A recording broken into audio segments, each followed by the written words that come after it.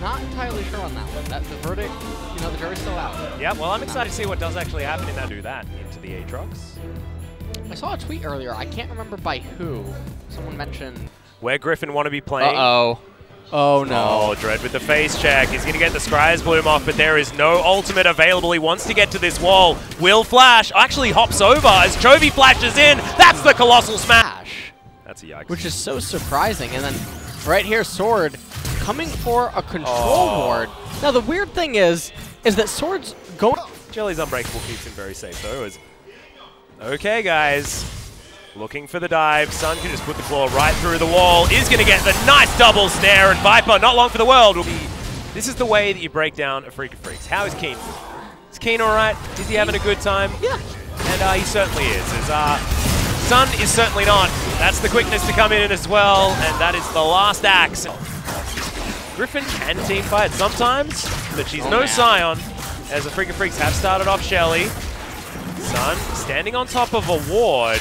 Don't know whether he actually knows that, as they are trying to get Tarzan in there. They will be able to take down the Rift Herald, as now Keen just dancing around in the middle of this fight. Really great quickness to come in from Lahans as the team fight's looking good for Griffin, but Keen is so big on the backline. Lamb's Respite will buy some time as Dread is just going to get shot with the ultimate from Sword.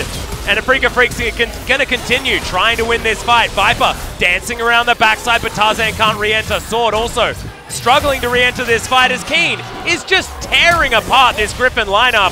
Great slowdown. That's going to be another one. A double kill for Keen.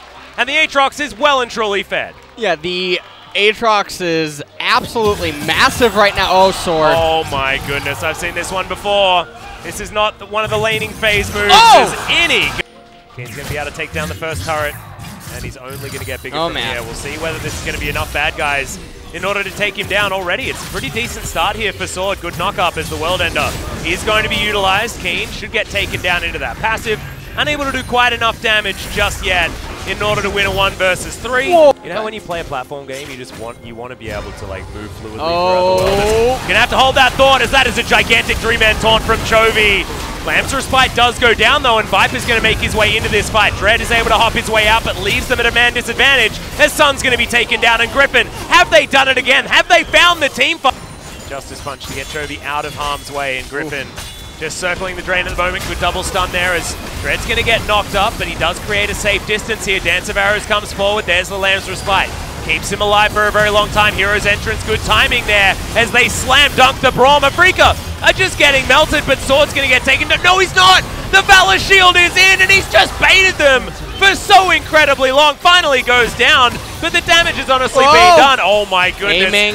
The Winions, and we've got Keen still alive as well. Lahans is going to bite the bullet there, and no more minions remaining. This will be an open Nexus, and this will be Griffin's 3rd game loss in a row, and a Game 1 loss to the Freak of Freaks of all teams. Hold on, it's not over yet. Not quite. Chovy looking to make his way forward. That's going to be the ult onto Sword. Not exactly the greatest target now, as Viper is going to get challenged by Keen. The Condemn is fantastic. Infernal Chains, not quite enough as he goes down into the World Ender. It's a 1-for-1 so far, as Sun does go down, and aiming's just tearing apart this Griffin roster. It's an open Nexus, and it should be a Game 1 victory for the Afrika Freaks. Lamb's Respite guarantees it. And Afrika, that is a beautiful game number 1 and a very unexpected win.